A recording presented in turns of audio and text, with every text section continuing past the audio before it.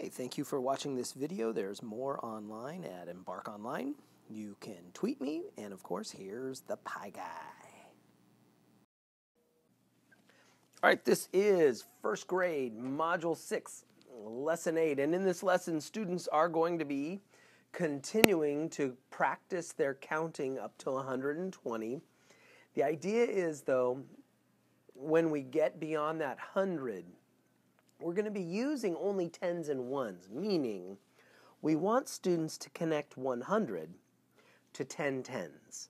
So when we're filling things into the place value chart, we're going to use 10 tens rather than 100. So we're not going to go into that third place value column. We're going to stick to the 10 tens idea and call it 10 tens and 5 would be 105, right? Or we shouldn't say and 5. We should say 105. All right, so that's what we're going to be doing, so let's get started. So what we've got going here is it says write the number as tens and ones in the place value chart. So parents and teachers, these lessons are beautifully sequenced to gradually remove scaffolding, increase the complexity. For example, we used to do concrete, then pictorial. Now in this lesson, we're jumping straight to the abstract of just numbers and place value charts. If your students are struggling with the abstract, go back one step and reintroduce pictures. Don't go back one lesson. Stick with this lesson. But for the students who are struggling with the meaning of 81, go ahead and go back to pictures. Use pictorials representations.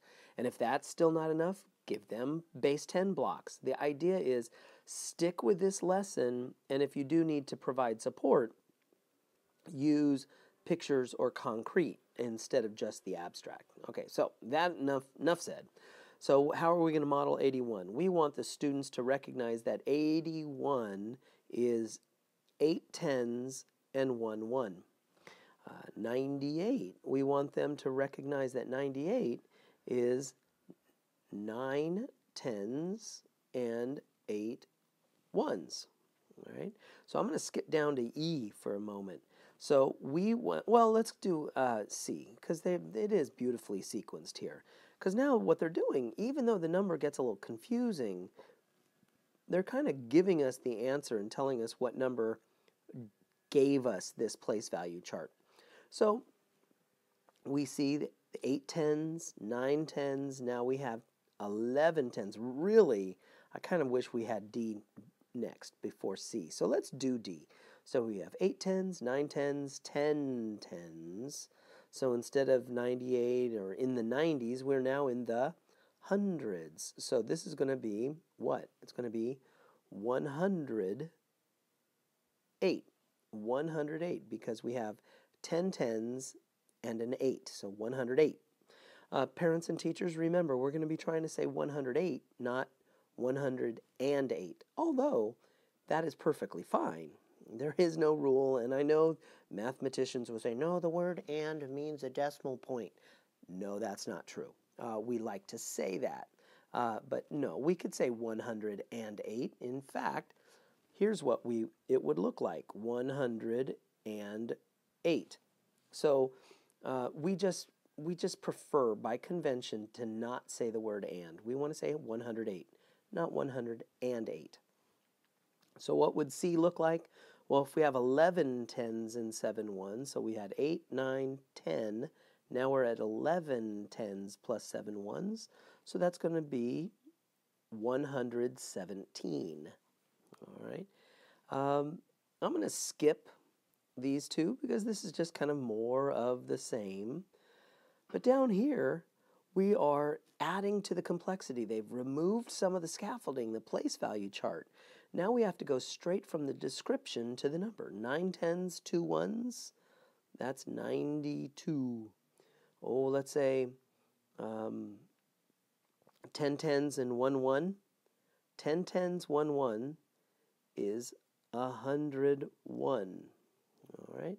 Oh, let's go to B. 8 tens, 4 ones. 8 tens, 4 ones gives us 84. All right, that's the idea for question 2.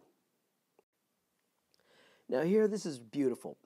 Students need to just match. And they could go either direction. They could start here and find the match on the right, or they could start on the right and find the match on the left, or both.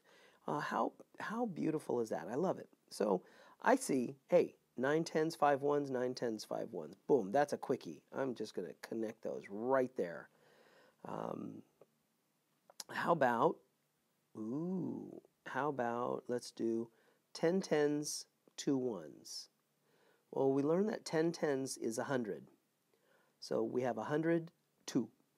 So where do we see 102? Hey, right here. There's 102. So let's connect that. Boom. Right there. And that's the idea for this problem. Oh, let's see. What's a tricky one? Oh, tricky one might be 11 10s and 4 1s. So 11 10s, 4 1s. Hey, it's right here. 11 10s, 4 1s. So we can connect that right there. And I'm going to leave the rest of this for you parents and teachers to work with your kids.